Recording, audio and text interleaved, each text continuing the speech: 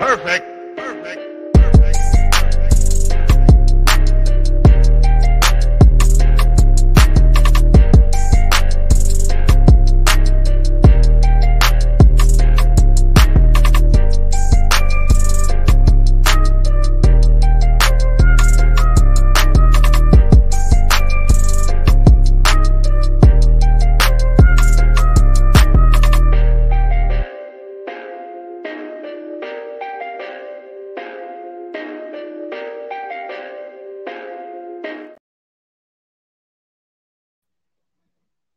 All right, everybody, what's going on? And welcome to today's edition of SWAC Talk. This is a show we cover the SWAC inside and out.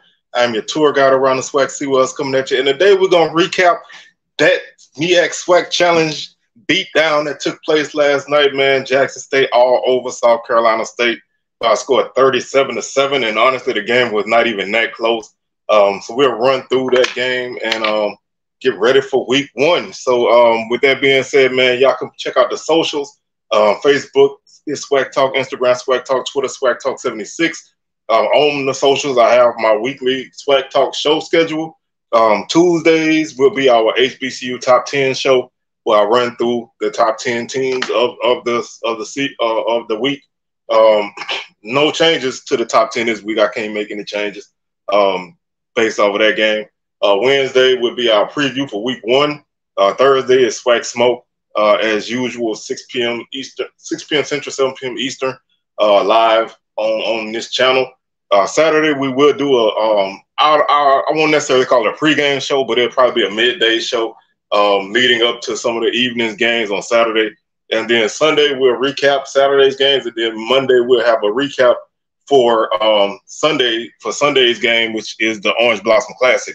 So we got a full week ahead of us, and then, like I said, you can check out the socials to get that keep tabs on that schedule every week. Don't forget to subscribe to the channel while you're here, and then once you do, hit that join button, man, so you can be a part of this. You can become a member of the show. We're gonna try to do some members only shows. Definitely gonna try to do a more in-depth top 10 show for members, or you can put in your top 10. Probably do more of a point spread type thing as well, with a members only type of thing, and some pick'em contests and things like that. So definitely make sure y'all hit that join button after you subscribe if you haven't done so already. Like the video, share it, and feel free to comment your thoughts on this game, man, because I mean, obviously this game was not as close as I thought it would be. Obviously, I did pick JSU to win. I'm gonna take the credit for that. But I thought South Carolina State would put up some kind of a fight. They put up no fight. But before we get into this game, man, I want to say first and foremost, I don't want to hear nothing from nobody in the MEAC if your team has not won a MEAC SWAC Challenge game or has not even played in a MEAC SWAC Challenge game. Because, see, for a long time, y'all been riding the coattails of teams who have been winning those games, and it needs to stop, bro, because when you really look at things, it's not as bad as things may seem. I mean, the SWAC has won 4 out of the last 6 games in this matchup, so we are having some success. The way people talk is like we haven't won a damn game in this thing. But you got teams who talk a lot of noise, who haven't even participated or even carried their weight in this series. So I don't want to even hear that from y'all no more, man. This week for sure is for JSU to get their rocks off, man, and let y'all have it, man. And we're gonna back them up on this, and we'll be back to our regular scheduled program next week. But this week, man, it's all about JSU whooping up on the MEAC. You can if you from the MEAC, you want to holler about South Carolina State, this and that. I don't even want to hear it, man, because y'all been talking a lot of noise about games that y'all teams ain't play in. So we gonna do the same here, and y'all just gonna have to sit there and take it, man, because this product that team put on the field, man, y'all should be embarrassed about, man. And this is a week one game. You know what I mean? You had all off season to get ready for this game. You tried out that offense that you tried it out there. You tried it out that punter that you tried it out there. I knew this game was basically in trouble for them when they had their first punt and the boy just dropped the ball 3 times. So they were very ill. I think they were very ill prepared. JSU, TC Taylor and his coaching staff, man, had this team ready to roll. Never asked the team to do anything outside of what they needed to do. and they played a really great game, man. Where they go from here is anybody's guess. You know, you don't want this to be the best game they played all year. You know, you're gonna they left some points on the field and they made some mistakes, so there's still some things to clean up. This was by no means a perfect performance, but this was as good of a first performance that you could ask for with a team like this. And maybe it's right that Coach Buddy Pugh was announcing that he retiring at the end of the season, because I don't even know he'd make it through the season with a team like this that they put out there, man. And I you know, it was a really disappointing effort for them. I was really, really, really disappointed to see their team play the way they did, and to see them play a quarterback as bad as they did for so long. Kind of give me some flashbacks to another team last season, but I'm not gonna go there. Let's look at the scoring summary for this game, man. JSU scored first with 12 minutes and 31 seconds left in the first quarter when Irv Mulligan ran a 46-yard touchdown. Baszler kicked the extra point. That was a 3-play, 55-yard drive that took a minute and 29 off the clock. JSU led 7-0. With 10:37 left in the second quarter, Jency Riley got a 40-yard touchdown pass on a nice catch and run from Jason Brown.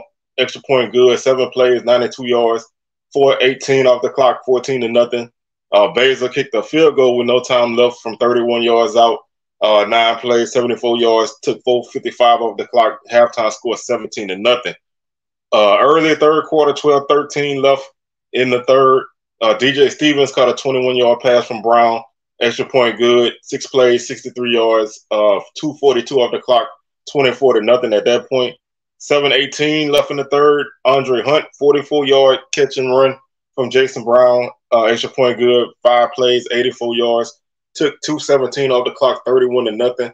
4:16 left in the third quarter. Baszler, 27-yard field goal, capped off a 6-play, 19-yard drive, taking 2:56 off the clock, 34-0. Fourth quarter, 5:52 left in the game. Another field goal from 38 yards out this time, 14 plays, 49 yards, 8:16 off the clock, 37-0. And then with 22 seconds left in the game, Justin Smith-Brown caught an 18-yard pass from Corey Fields. Extra point was good, 10 plays, 75 yards, 5:30 off the clock. Final score 37-7. Team stats, South Carolina State total 14 first downs, 9 rushing, 4 passing, 1 by penalty. Jackson State 23 first downs, 6 rushing, 12 passing, 5 by penalty. 138 yards for the Bulldogs on the ground on 31 carries, 4.5 yards per carry. No touchdowns. The game, 149 yards, lost 11. Jackson State 134 yards on the ground, 28 carries, 4.8 yards per carry, 1 touchdown. 163 yards gained, 29 yards lost. 63 yards passing total for South Carolina State, 6 of 20, 1 touchdown, 1 interception. They averaged 3.2 yards per attempt, 10.5 yards per completion.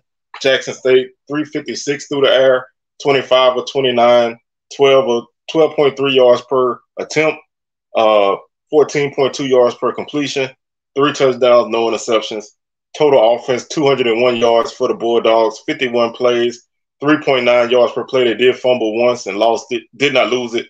They had 9 penalties for 69 yards. Jackson State, 490. Total offense, 57 plays, 8.6 yards per play. 2 fumbles, they lost 1. 5 penalties for 55 yards. Not a highly penalized game for a first game. I really like that. Not a lot of turnovers in this game either, only 1 for each team. Which is another thing I thought may have been an issue in this game. And I did say this game was going to be bad news bears, but it ended up being bad news bears on one side. So salute to Jackson State for playing a pretty clean game in this game. South Carolina State punted 7 times for 245 yards, average 35 yards per punt. They had 3 punts inside the 20. 1 punt was fair caught. Jackson State punted once for 39 yards. That punt went inside the 20, and it was fair caught. Kickoff, South Carolina State kicked off twice for 83-yard average, 83 yards, 41.5-yard average, no touchbacks. Jackson State kicked off 7 times for 443 yards, average 63.3 yards per kick with 4 touchbacks. No punt returns for South Carolina State or Jackson State. Kickoff returns, South Carolina State had 2 for 45, average 22.5 yards per return. Jackson State had 2 returns for 14 yards, 7 yards per return. Jackson State did have the 1 interception. Time of possession, South Carolina State 27 minutes, 18 seconds. Jackson State 32 minutes, 42 seconds. Third down conversion, South Carolina State 4 of 11. Jackson State 2 of 7. 1 of 1 on 4th down for Jackson State, 0 for 1 on 4th down for South Carolina State. So if there's anything that you want to see this team clean up as they move on, is third down conversions. Obviously, you want to convert more third downs. They did take a couple sacks on third down that forced them into field goals. So you want to clean that up. And the fumbles, the 2 fumbles are things that, can be tightened up. Nothing major, but, things that you kind of want to take care of. Red zone, South Carolina State was 1 for 1. Jackson State was 3 of 4. They missed a field goal in the red zone. Sacks, South Carolina State had, they registered 1 sack. Jackson State registered 1 sack. 1 for 1 on PATs, 4 for 4 for Jackson State, 1 for 1 for South Carolina State. Field goals, South Carolina State did not attempt 1. Jackson State 3 of 4. Individually, Corey Fields was 5 of 17 for 59 yards, 1 interception, 1 touchdown. Longest completion was 18 yards. He was sacked once. Andre Washington was 1 for 3 for 4 yards. He threw no touchdowns, no interceptions, no sacks. Jason Brown, 25 of 29, 356 yards, 3 touchdowns, no interceptions. Long of 47, 1 sack. He had a stretch of 20 or 21 straight completions. They definitely gave him a lot of throws that he didn't have to really force anything. They took everything South Carolina State gave him, and there was a lot of catch and run, a lot of rack yardage for Jackson State. Definitely made the most of their catches and runs. They just were faster than South Carolina State. A lot of times South Carolina State was out of position. There were plays where their defense was looking in the backfield. They just were really discombobulated, and Jackson State really ate them up on a lot of things. Jawarn Howell led South Carolina State with 8 carries for 24 yards, along with 9, 3 yards per carry. Josh Shaw, 5 carries, 23 yards, 6 yards was his long, 4.6 yards per carry. Corey Fields, 6 for 21,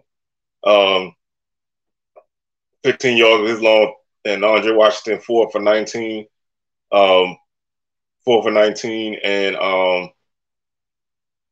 15 was his long, 4.8 yards per carry. Herb Mulligan had a big game, 11 carries, 90 yards, 1 touchdown, 8.2 yards per carry. I think that's your guy going forward, man.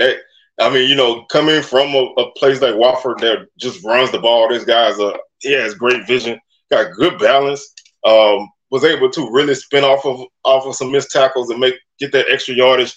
Never really went down on the first tackle. So I think that's your guy moving forward. Definitely going to be one of the better backs in the league, as he continues to get those carries. J.D. Martin, 10 carries, 45 yards, average 4.5 yards per carry, along with 22. Zion McDonald came in and got 2 carries for 15 yards, 7.5 yards per carry.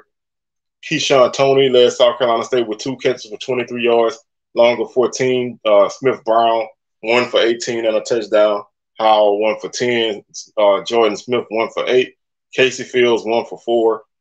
Rico Powers had 4 catches for 95 yards for Jackson State, long of 47. Isaiah Spencer, 5 for 64, long of 17. Duke Miller, 9 for 56 and 11 as a long. Andre Hunt, 1 for 44 and a touchdown. Riley, 1 for 40 and a touchdown. Fabian McCray, 2 for 23, long of 13. DJ Stevens, 1 for 21 and a touchdown. J.D. Martin, 2 for 13 with a long of 11. Defensively, South Carolina State was led by Aaron Smith with 6 tackles, Malcolm McGee with 5, Dunham with 5, Evans with 4, Doe with 3, Allen with 3, Godbolt with 3. Tackles for loss, Kirksey had 2, Godbolt 1, Jones 1, Green 1, Weber 1. Sacks went to Godbolt with 1, forced fumble by Doe, fumble recovery by Bradley, no interceptions, pass breakup by Allen, and that's it for South Carolina State. Arrington led Jackson State with 7 tackles. Isaac Peppers, big game for him, 6 tackles for him. Rogers had 4, Guthrie with 4, Webb with 3, Clark, Petty, Jones, Smith, and Williams each had 2 tackles. Tackles for loss, Peppers with 2, Callaghan with 1. Peppers had a sack. Interception went to Tim Stewart. Pass breakups were by Hazel with 2, Callaghan with 1, and Dabney with 1. So really, a quarterback hurry went to Peppers, Jenkins, and Davis. Nice game by the defense from Jackson State. They just whipped South Carolina State on both sides of the ball at the line of scrimmage. South Carolina State didn't stand a chance in any way, shape, or form. So that's pretty much this game, man. Like I said, not a lot to take away from this game. At this point, Jackson State did what they needed to do. They came out and they took care of business, and they made a team who a lot of us thought could make this be a game. They made it not a game. They made this team very ineffectual, and they really forced South Carolina State to do what they didn't want to do, and they were unable to do it.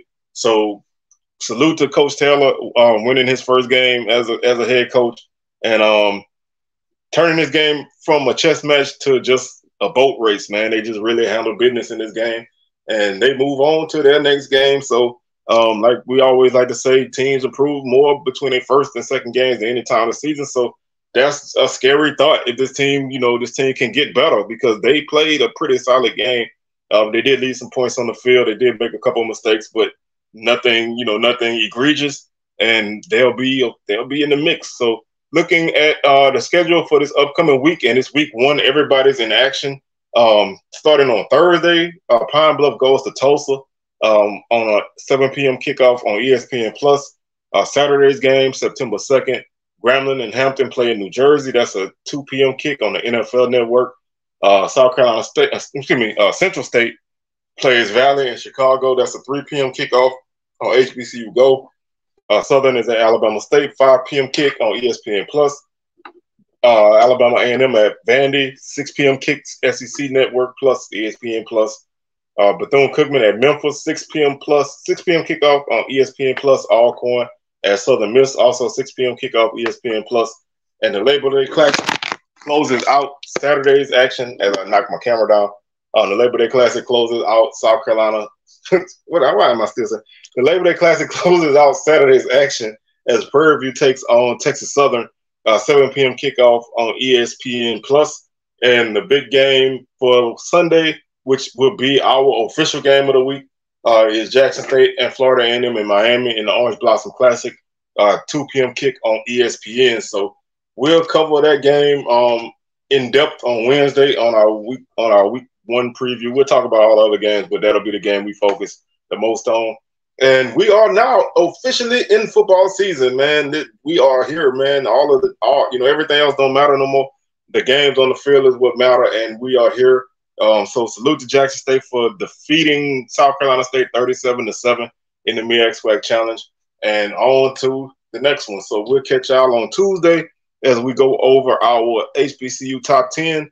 And then Wednesday, we'll preview all the action for week 1, and we'll take it from now. So y'all make sure y'all subscribe and like and comment and join. So we'll catch y'all on Tuesday, and y'all have a good rest of your weekend, and y'all stay safe. Peace.